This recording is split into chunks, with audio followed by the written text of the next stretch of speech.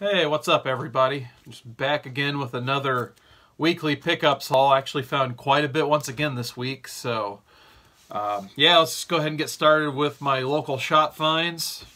I think I only picked up, I guess technically, 2 actual new releases this week. So the first one was Thanos 17.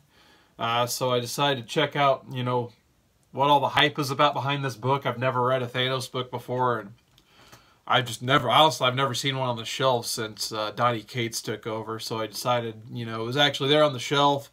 So, hey, why not check it out? And I wasn't disappointed. I was really intrigued by what was going on.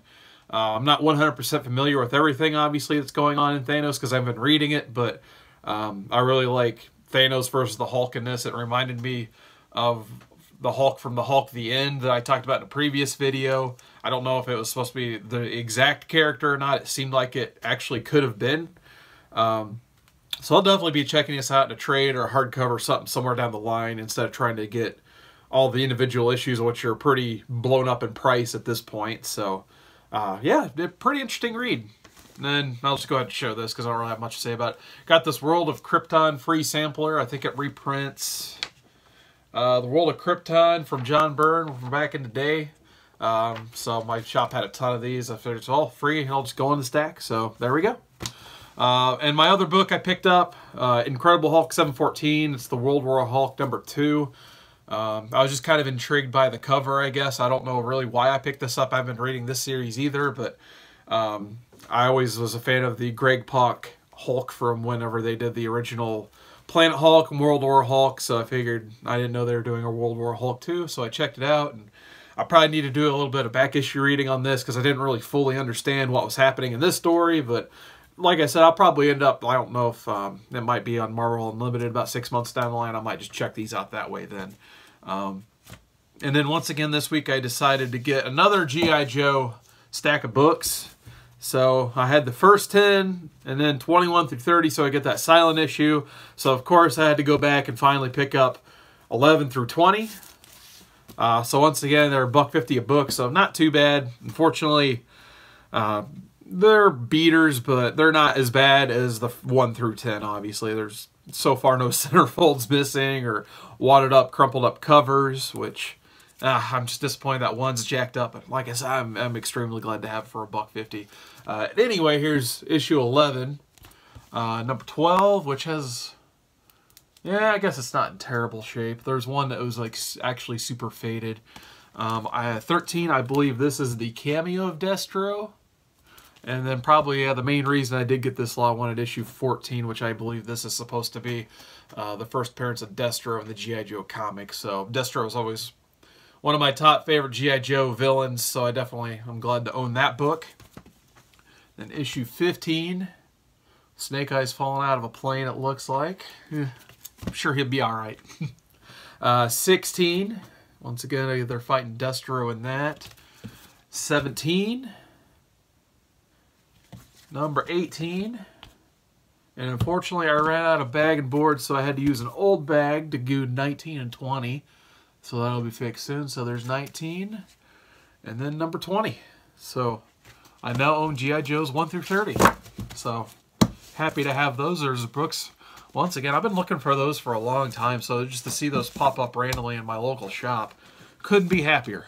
Actually, I do have a pretty big haul from my local shop of just, they were just clearing out some independent stuff. So this whole stack right here I got for 90% off. So for 40 and 30 cents, I could not pass up these books. So I said nothing groundbreaking or, like stealth buy or anything like that. But, you got 40 and 30 cent Image and IDW books. You can't beat that. So Buddy was telling me, I got the Lex Luger icon in my YouTube video. Puts a smile on my face every time I see it, so I have to keep it. So here's Ringside #1. A buddy recommended this to me as a a comic book fan and a wrestling fan, so I'll definitely be reading this for 40 cents. Why not?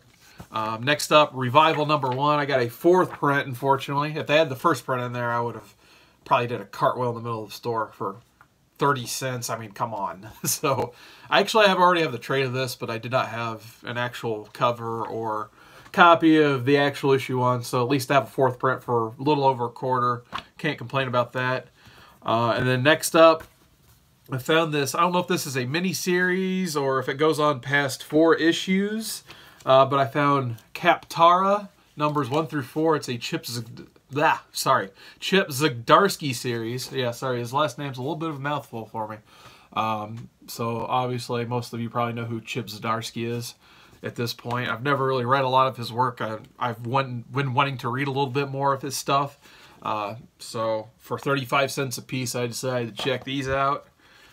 So there's number 3 and then number 4. And sorry if I'm going through these a little bit fast, but I still got a little bit of a stack going. So I do apologize for that. Next up, speaking of Donny Cates, they had a few God Countries in there, which I was shocked to see. I didn't even know the store had God Country. I never see them on the shelves. And then somehow they're in these 90% off bins. I have the first issue only. I got it in when I bought an Image blind box last year. I think I got only 1 copy. Came in my blind box, unfortunately. At least I have the blind box variant. But anyway, I found issues 4 through 6. So there's issue 4, number 5, and number 6. Of course, all for 39 cents. So hopefully I can find issues 2 and 3 somewhere so I can kind of complete that 6-issue set. Next up, got a little bit of a J. Scott Campbell lot. So who could pass up J. Scott Campbell stuff for 40 cents a piece? So there's a Danger Girl number 4 from the IDW run. So like I said, once again, anything that's J. Scott Campbell, $1 or less, I'm probably going to end up picking it up if it's not in my collection already. And actually, this kind of isn't a J. Scott Campbell, but it is a Danger Girl. Found this Alex Gardner variant for Danger Girl number 1. I think it was the previous IDW run from the one I just showed.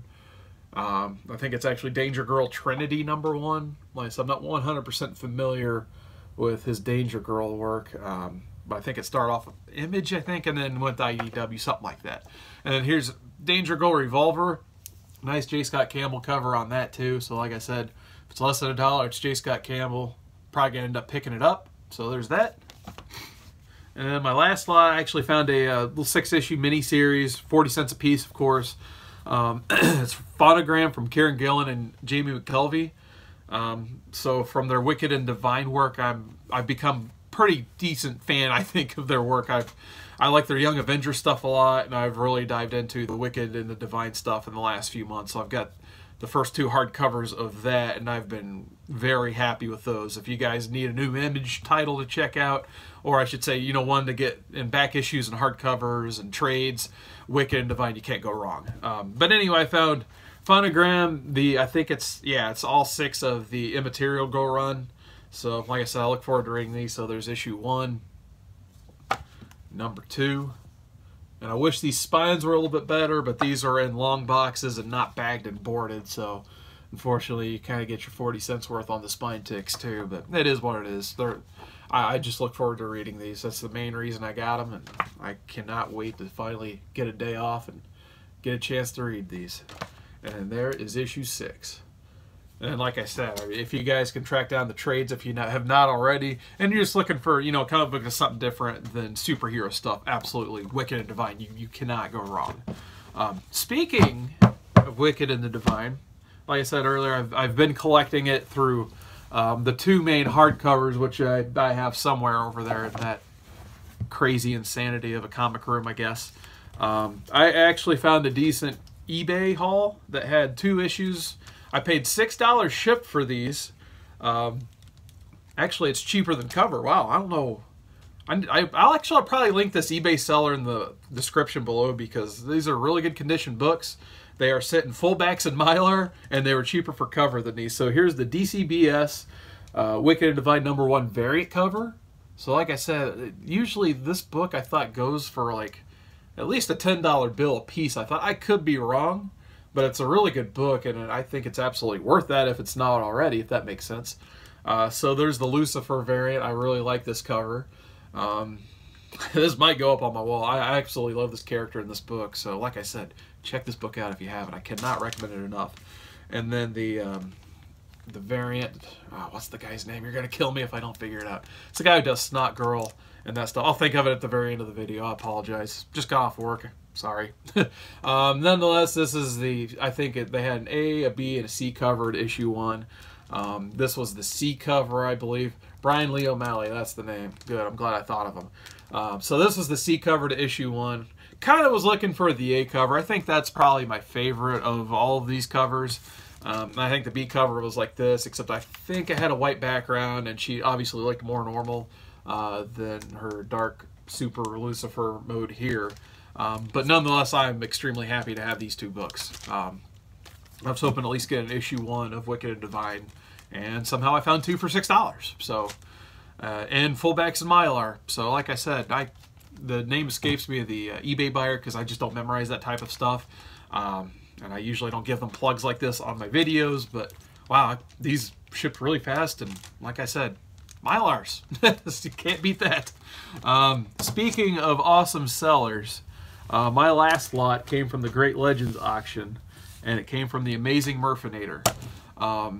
I just want to apologize to the Amazing Murphiator because this is such a good deal on my end. I almost kind of feel bad for winning this lot. I think it was, what, $40 shipped. And the guy sent it first class shipping, no extra cost to me. So, Murphiator, if you're actually watching this, thank you so much for this lot. This is awesome.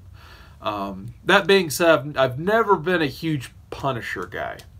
But there are certain Punisher books I've always wanted to collect and put in my collection. So there were a lot of #1s and stuff. I figured at least I'd start to get some of the #1s of the series and that type of stuff. And then during the Great Legends auction, it was like 2.5 hours plus into one of his auctions. You know, most of you guys know how they go, which they're always awesome and fun. Don't get me wrong. But it was late. A lot of people are tuning out, and, you know, the auctioneers are still nice enough to be throwing up books. So Murphiator put up this awesome Punisher lot, which, like I said, I cannot believe people were not bidding on this. I think only Lady Bear was the only other bidder on this. So I don't know what people were thinking or if they just all fell asleep watching the auction. But in my opinion, I got a little bit of a steal on this. So without further ado, I'll go ahead and show the books. So the first one I want to show, this is the Garth Ennis Punisher Max issue 1 of that awesome run. So this is some of the best Garth Ennis you can find. It's got those awesome Tim Bradstreet covers. So as soon as I showed this, I knew I was going to be bidding on it because actually I was looking for this #1 for a little while. So next up, we got the John Romita Jr. 90s run of Punisher Warzone. So it's got that die-cast cover where like there's like bolt holes that cut that skull right there. So that's pretty awesome die-cast 90s-esque cover. You guys probably know by now I love my 90s covers. Next up, from 1988, Punisher War Journal #1. This is the Carl Potts on the art. I might actually try to get this signed next Friday. I think he's going to be Indiana Comic-Con. So if he's there, I'll probably at least try to get this book signed. So looking forward to that. And then from the previous year, 87, Punisher #1. I think this is like the first ongoing unlimited series, even though close to 1 year later, there was another Punisher #1. So you know how Marvel works at this point.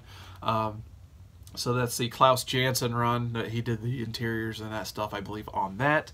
And then where the real, like I said, I cannot believe he was putting these books up for that cheap. He put in the Mike Zeck run, the entire thing, 1 through 5, which I think he only did 1 through 4, and then they added 5 later. But I mean, I've been keeping my eye on these on eBay and stuff for a little while, so I am extremely happy to have these. So there's issue 1, and sorry for that Mylar glare, but who can beat that? And like I said, these are in pretty solid condition too. I cannot complain about that. Issue #2. And actually, I think I'm going to try to get these signed too. I just found out I think he's going to Cincinnati Comic Expo in September, Mike Zeck is. So I know he usually charges for his signature, but it's so dang pretty. I think I'm going to try to get these signed. Or at least the first issue. We'll see. There's #4. And then the last one is #5. So thanks again to the Amazing Murphiator. I'll put the link to his channel in the description below. Like I said, thanks again, man. I mean, it's class right there, absolutely. So if you guys are ever bidding on those live auctions and see him put a bid, or I'm sorry, an auction up, you guys can bid with confidence. These books shipped extremely fast. priority shipping and everything, Mylars and most of it, which, you know, a lot of people don't use Mylars at all. So, once again, thank you, Murphiator. I'll be putting your link in the description below. Other than that, I just want to thank my subscribers. I'm up to 90 now. Wow. So, they just keep climbing and climbing every week. So, hopefully at least 5 or 6 people are watching this video and enjoying it. That's all I, you know, kind of asked for. Just, you know, show my books, have a couple people to talk to about those books, because there's not a lot of people I know who still collect comics like I do. So the main reason I make these videos is just to chat with you guys in the comments below and chat with you guys in the live chat, so I appreciate all that. And other than that, subscribe, comment, thumbs, usual. Thank you so much. Have a good night.